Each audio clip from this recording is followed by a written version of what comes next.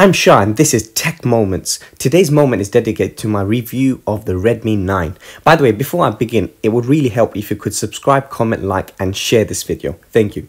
So, just a bit of intel on what happened. I went online and literally typed best budget smartphone right now. And of course I stumbled across this phone. So let's see if the Redmi 9 can live up to that title, as it has a shockingly low price.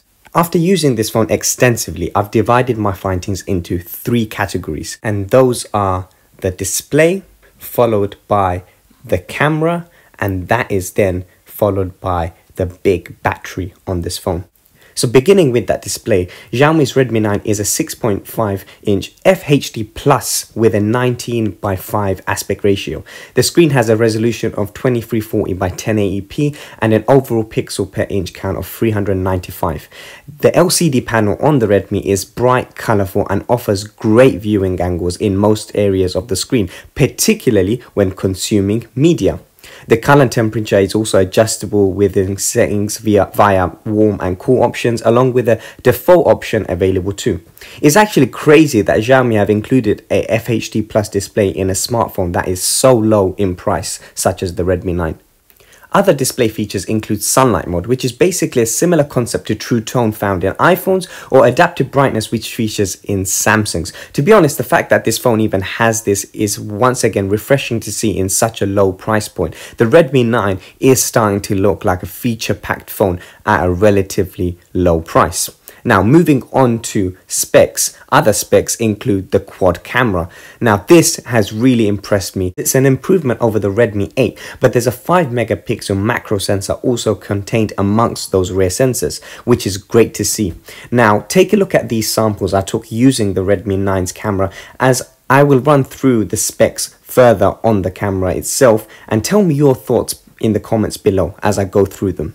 I took this picture with the main sensor, a 13-megapixel f2.2 aperture lens, which I think performs the best out of all the camera lenses on this phone. As you can see, it has great vibrancy, great color accuracy and impressive detail. This is with the 2x zoom, and you can see detail is lost and the edge detection is poor. Now for the 8-megapixel ultra-wide sensor, and you can see a bit of dwarfing towards the bottom portion of the photo, but with another picture taken with this lens, there is no problems at all. In fact, the detail was quite surprising to me at this price point.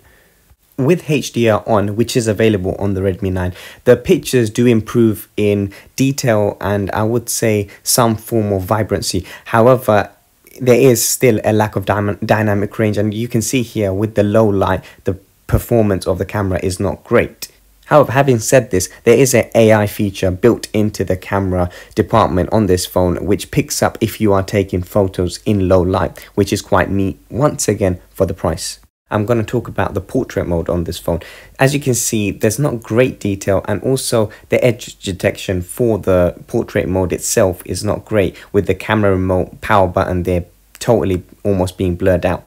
So overall, the camera quality is excellent for the price point. So moving on to the recording capabilities, it's only 720 at 30 and 1080p at 30 frames per second. That is it. So I'm going to show you some samples now. Let me know in the comments what you think of them.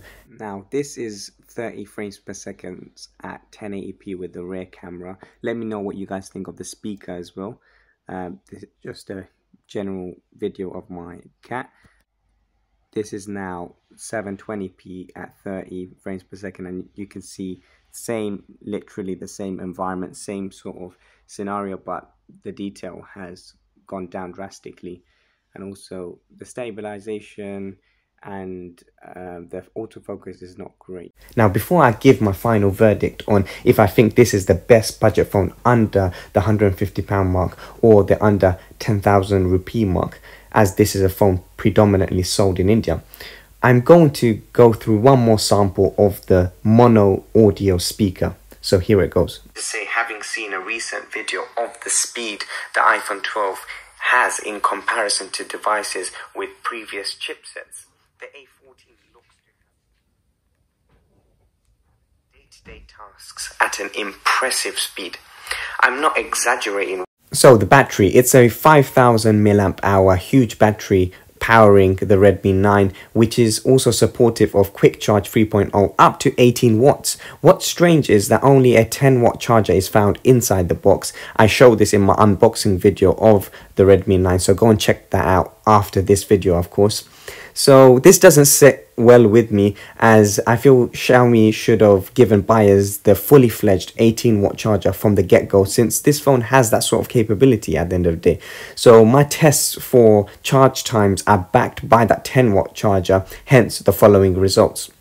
The Redmi 9 takes about 38 minutes to reach 25%, 50% takes well over the hour mark, and from 0 to a fully charged 100% charge takes about 3 whole hours. This is slow, really slow. Even for this budget price point, I was expecting a lot more.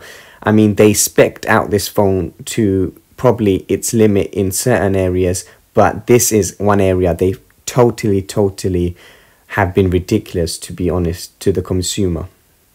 Having said that, the lasting time of the charge levels are much better and less underwhelming, as the Redmi 9 can last over 13 hours even with medium to some heavy use.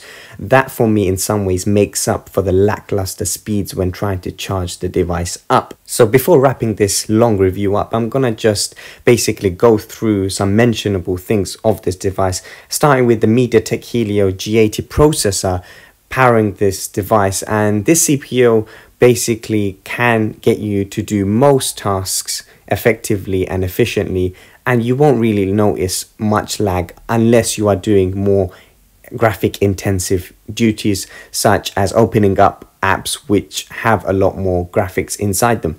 Now for gaming, it's brilliant. You know, as you can see here, you can play games with ease, and I haven't done a review using this phone to play other games which perhaps have more intensive graphics, but I am sure with the way this phone can perform tasks on a day-to-day basis, it should be absolutely fine.